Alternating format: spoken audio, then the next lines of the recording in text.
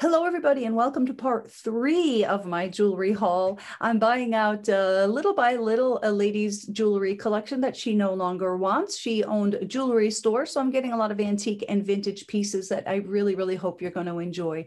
Please hit the subscribe button, and thank you so much for coming.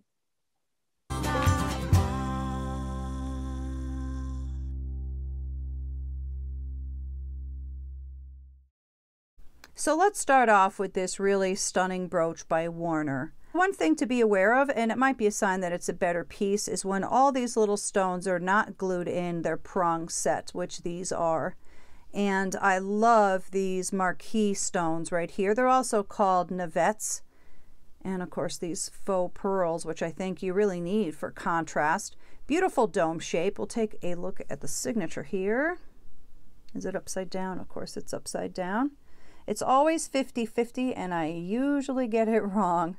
There's a signature. So Joseph Warner had a jewelry company from the mid-50s to the early 70s. It's not really a common one. It's not one you see all the time, but this is just really beautiful. And you can see he was really concerned with the quality of the stones he put in. Again, the construction with the prongs.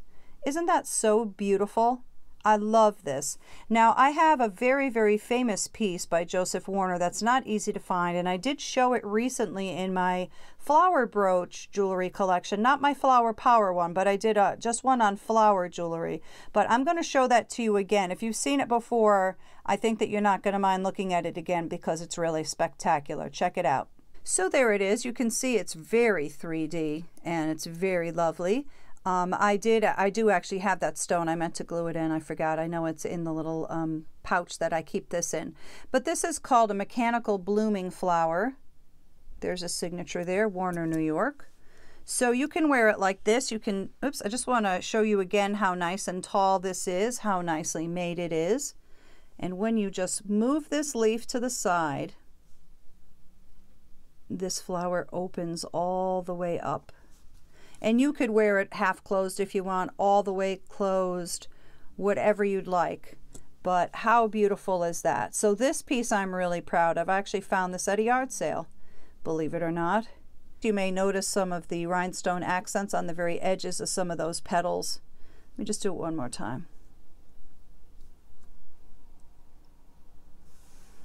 So here's a bracelet I got, and I was a little bit bummed because it's not signed, and then I took it out and it is signed, but surprisingly it's not on the inside. It's signed right here, which, yeah, who knew? So Renoir is known for making copper jewelry. It's a California-based company, and they ran from the mid-40s to the mid-60s.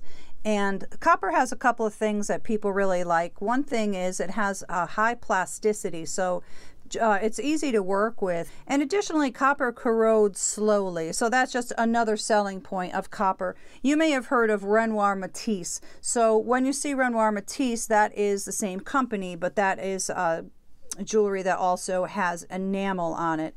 So when it's just Renoir, it is just straight copper. These are collectible, desirable. This is a very nice piece. I think this is just a great bracelet. I love these. I guess they're not really technically knots, but they're kind of interesting. This was a pretty cool pickup, I think. So I collect hand jewelry. This is a very, very interesting carved bone hand. This is probably from the 1800s. This is a nice old piece. And it looks like it's possible that this was wearing a ring at some point. You see there's like a little bit of a groove right there. So the reason that I can tell this is bone and not ivory is because of those brown flecks or those dark flecks. So ivory will never have those black flecks like that, but bone does. So this is really interesting, and you can see somebody use this as a necklace, which I will probably do, although I'm kind of afraid to wear it because this is very, very fragile. But I think this is quite an interesting piece, and it's definitely antique. So this is also an antique pin. I love this little thing. Look at that beautiful pansy. This is glass on top. This is likely brass, this part around it. And this is like reversed carved and then painted. That's just so beautiful. I love this. We'll take a look at the back. Isn't that pretty? I have a similar one to this, but I don't think it's a red pansy like this one. I can't remember what it is, but I'm really happy to have this one for my collection. What a great old item this is. So this ring is very interesting. This is all one piece. This is all stone. It's very, very cold to the touch. And this is called a druzy. I don't know if anybody has ever seen it all carved in one piece like that. I think this is really beautiful, really interesting. So I picked it out because I thought somebody might like to have this. Really pretty. It's in beautiful condition. How beautiful nature is. I love this. I think this is very pretty. So here's an adorable little cat. I love this. Look at him. He's very skinny, that's for sure. He's cute. I love his red eyes and that same marquee or navette shape. Very cool. Not signed. Probably from the 70s or the 60s. Maybe newer. It's sometimes hard to tell with these. It doesn't matter. He's awfully cute. So I'm going to put him with my cat collection. Here's a lovely kind of hot pink thermoset brooch that I love. Fantastic rhinestone accents. This is so pretty. Take a look at the back. Not signed by anybody, but I thought this was very nice. This is probably from the 50s or 60s. This is such a lovely item. So bows are a very common motif with jewelry, and this is so beautiful. It's very elaborate, and it is marked, it's 800, so it's 80% silver. But I just love this little tassel. I see these sometimes in butterflies that's kind of have this same look to it. This is nice and beautiful. This is very delicate and intricate, and it's fantastic. I love it. Here's another bow that's really great. Look at this. So this is celluloid, and I can't believe it made it this far in life without breaking. This is very, very old, so it's very brittle. And I love the accent of this red glass stone. I think this is really unusual. So this was a pin at some point, and it did break off. See, it was just glued on there. So that will be easy to replace. I don't think that should hurt the value of it at all. But this is really interesting. I wish you could feel how light this is, because of course celluloid's very, very light. It's also very, very flammable, and it's very breakable. So it's just amazing to me that this guy lived all these years. So isn't that pretty? Not a break on it, just in perfect condition. Really unusual. Cool item. Here's an interesting and artistic bunch of grapes. And you can probably tell right away this is real sterling silver. We'll take a look at the mark here. Where are you, Mark? There you are. You are right there. This is sterling right there. Isn't that pretty? So it's a brooch or a pendant. And I think it's really pretty. I like the layering of it. I like when jewelry looks really good from the side too, as well as just from the front. Isn't that so pretty? I love that. That's great. So these grapes are right on the vine. Very interesting piece, very pretty. I do have some other grape jewelry, but I haven't seen anything quite like this. I see a Weiss pin. Let's take a look at our Weiss pin here. So I love Weiss stuff. Weiss was started by Albert Weiss, and he originally worked for Coro. I think he actually interned for them. So he started his own company. It ran from the 1940s, the early 40s to the early 70s.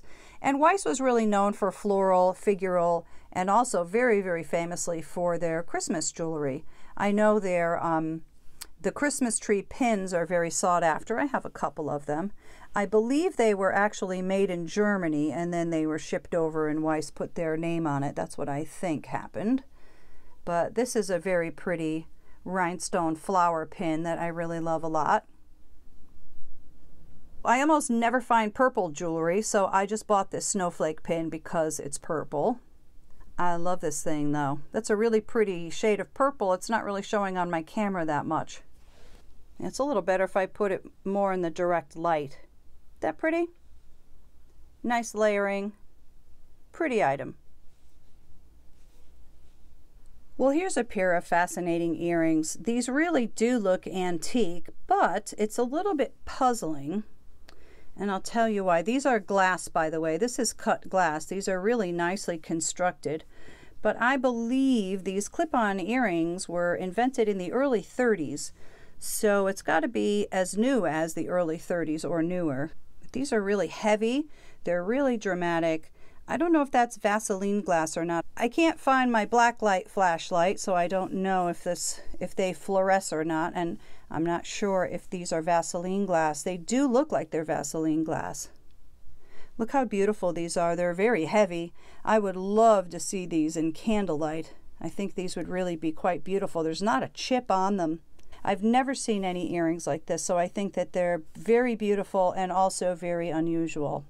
I love old stick pins, and this one is beautiful. I don't think it's real gold, but isn't that pretty? This is a nice old piece. This one's definitely antique. Look at that pearl. Isn't that beautiful? I'm going to show you my stick pin collection too at some point. I will get to it. I have a lot of stick pins that I've bought at thrift stores and garage sales through the years. So I'll be bringing those out at some point soon too, because I really want to share those with you. But I'm going to put this right in my little girl right now. You want to see her? I'll give you a sneak peek of my little girl. Hold on. So here's my little stick pin flapper girl. She is just a pin cushion, that's all. And she actually has a sister. I have two of them. So whenever I buy a new stick pin, I just put these in here. So anyway, I'm going to be doing this at a later date. So we'll put this in here for now. But stay tuned for this because I really do want to show you all my stick pins. I have some beautiful, beautiful stuff. So we'll just put that in there for now and I'll put it back on my shelf. I had a very hard time opening this locket, so I decided to just keep it open so I could show it to you. But this is really nice. Look at that's all hand done. That's etched in like a little town, I guess, a little street. So let's take a look at the pictures inside because these are very interesting. Let me see if I can. Okay. So the first thing I just want you to notice, this woman here or this girl, it's hard to tell, but you see when you move the photograph, do you see that? Now it looks like a negative. So I think that's called a dag or a daguerreotype. I believe that's the kind of photograph it is. Oh, she has a necklace on. Hey. And then there's this guy. So this is not a dag. I believe this is a tintype because when you push it, when you kind of flip it to the side, it doesn't do that same negative image. So this, I don't know if that's like, believe it or not, could that be a man and his wife? Or do you think he's too young? People did get married young. Or maybe this was someone's children.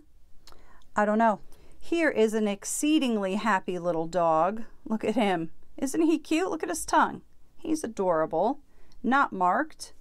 He's awfully cute. I always like buying dogs and cats and animals and figural stuff. I just think that they're fun to have around.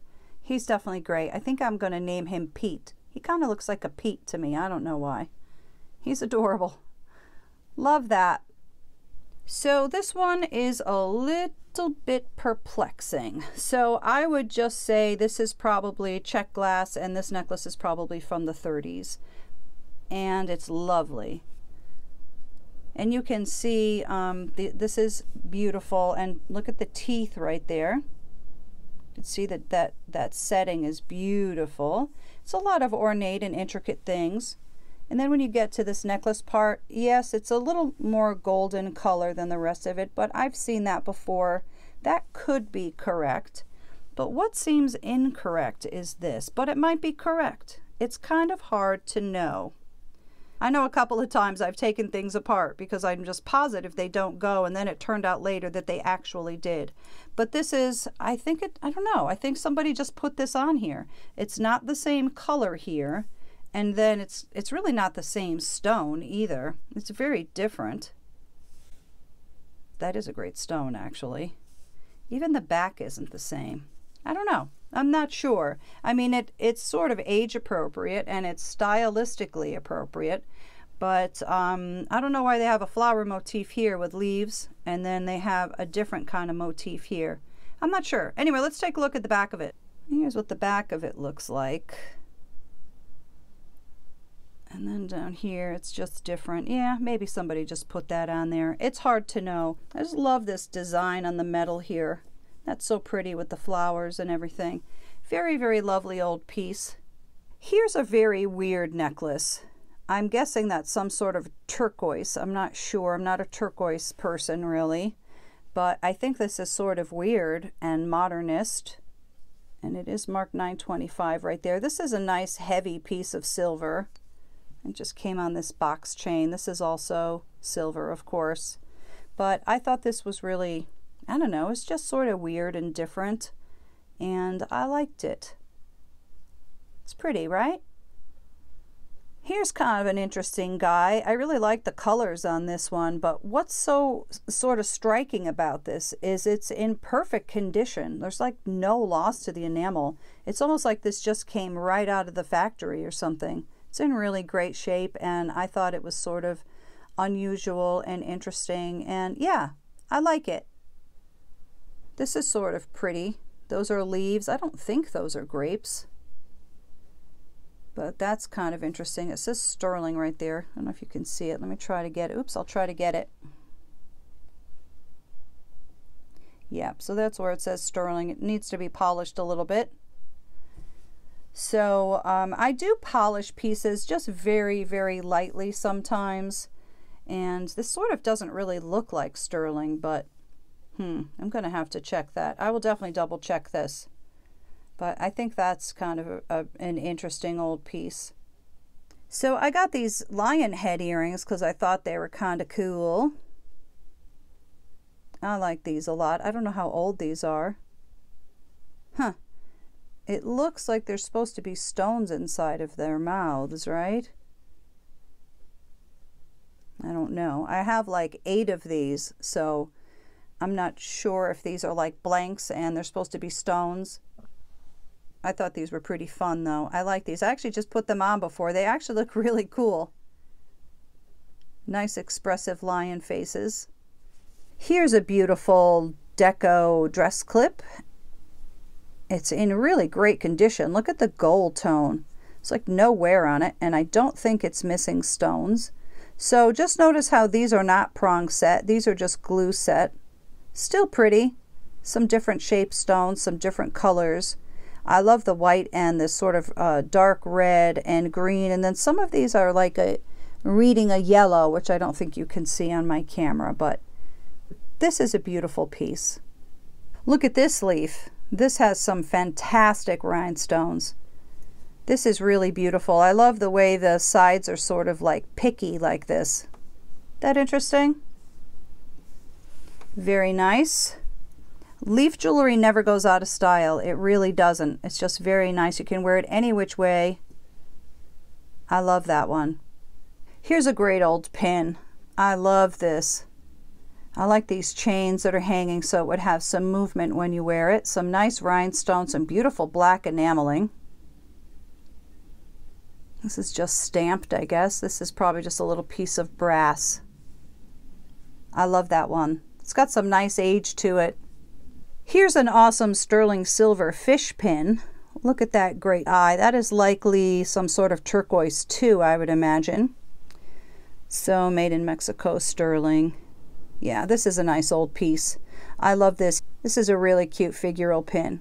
Here's a pretty goldstone pin. So goldstone isn't gold, and it's also not stone. It's basically glass with copper flakes, but I think the process to make it is sort of complicated. I don't know, my pea brain can't understand it, but they do something to it. I think they deprive it of oxygen or insert oxygen. It's a whole to-do, and heating it up, and I don't know. It's above my pay grade, all of that. All I know is this is goldstone, and I really do love goldstone. I think it's very pretty. Isn't that a nice little thing? I got this weird modernist bracelet. This is glass. This is probably from the 70s. Maybe from the 60s. That sort of walnut brown color was big in that time frame. I just thought it was sort of weird.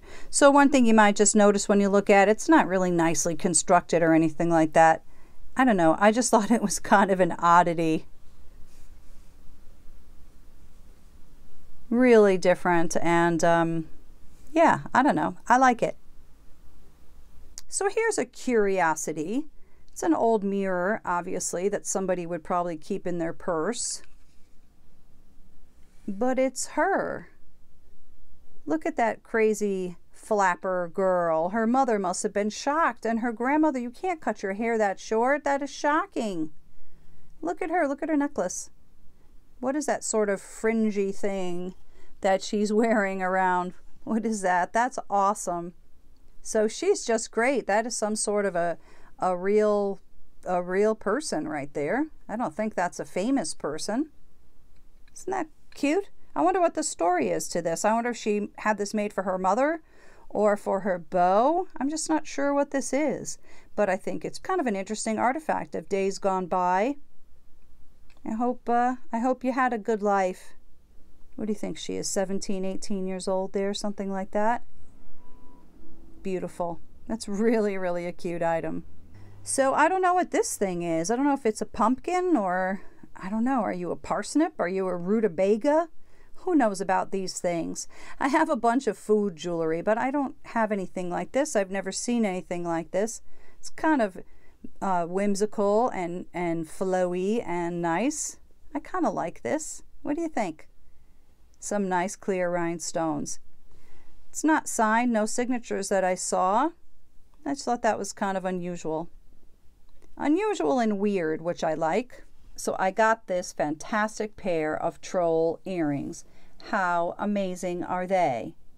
Aren't these cool? See, they're dangle earrings, and these would be really, really fun to wear. Now, interestingly, they must be knockoffs because they're not signed, and I think they would ordinarily be signed if they were like an officially licensed product. Look at their bellies. I think these are really, really fun. So likely from the 60s or 70s on these. They're adorable. Here's a cute little charm. This is kind of nice and heavy for its size, actually. It's sterling silver. It's marked Denmark, and this is the Little Mermaid, which is based on the Hans Christian Andersen story.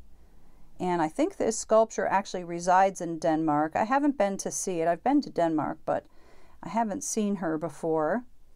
So she is sitting on a rock looking out at the sea. I'm going to be doing a My Jewelry Box show on my charm bracelet collection. I have lots and lots of interesting old charms. I'm going to be getting to that at some point too. Here's a beautiful little brooch that really looks an awful lot like 18 karat gold. I don't think it is. Of course, I'm going to test all these things, but it kind of feels light enough to be. And also I really, I don't know, it just really feels it. I'm sure it isn't. Anyway, this is beautiful. I love that center stone. It's kind of a pinky purple color. And you can see the way the light really, really plays off this. This is just be a beautiful item to wear. Here's a little flower. This is not marked. I think I might have a couple other ones like this. I thought that was pretty. Anything with rhinestones like this, I'm usually going to buy it just because I think they're beautiful and I love them. So let's take a look at another rhinestone item. So interestingly, in one of my videos of my favorite finds for 2020, I've put a brooch that's similar to this one. It's not the same, but it's very interesting, I think, to have a three-pointed brooch. This is only the second one I've ever found. So some of the stones are closed back, some are open backed. Very interesting, I think. It's got a nice dome shape to it. Yeah, this one's really a stunner. Look at those blues. Isn't that beautiful? It almost looks like a Christmas tree. Beautiful. So I picked out this bracelet because I thought it was very unusual. I love all these charms, and I think these beads are glass. And they have all these little purses all over them, these purse charms. They seem like they are possibly copper. I'm not sure on the age on this one. And it has a hang tag right there of R.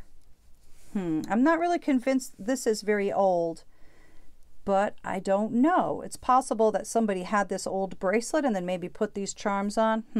Well, one thing that makes me unsure is this enameling. And this enameling is sort of swirly. It's like it has like metallic swirls in it. This doesn't seem that old to me. I don't know. What do you think? This one is, oops, keeps going out of focus. I don't know about this one. This is a puzzlement, but I still think it's really cool. It has a lot of movement when you walk, and I think it's very, very pretty. I just don't know. I don't know what it is. What do you think? Weigh in on it. I'm not sure. Just these flat little purse charms. Cool item though. Here's a sweet little pendant. It sure looks like it's sterling. It's not marked though. I have to test this. It might be marked. I have to look at it more carefully. But I thought this was pretty unusual. This is pretty unusual, and it's nice and light. I thought at first it opened, but it actually doesn't. It looks like it's going to, doesn't it? But I thought that was kind of cool. Here's a beautiful Trifari brooch. This one's really interesting. I mean, I like the whole thing. I like the whole vibe of it, the whole feel of it, the whole look of it. This is a great piece. So there's the Trifari signature with the copyright symbol, and there's a crown over the Trifari. So this dates from 55 to 69. Really interesting. All right, so I have one last thing for today. I have these amazing cufflinks. These are very old, very mod, obviously, marked sterling. And these are abalone shells. And I don't know, are those supposed to be frowny faces? How weird are these? Anyway, I can't find any comps, and I just think these are really weird and wonderful. So anyhow, thank you so much for coming to part 3 of my jewelry haul video. I have so many more pieces. I think I have a total of 500 pieces or something like that. So please keep your eyes open and come back for more videos if you want. And also look for my stick pin collection I'm going to be doing. I'm also going to be doing a video on hands. And oh, there's just so many more things that I have planned. So please hit the subscribe button. It would really help me out a lot. Hit the thumbs up button. Leave me a comment. And we hope to see you soon. Thank you so much again for coming, everybody. Take care.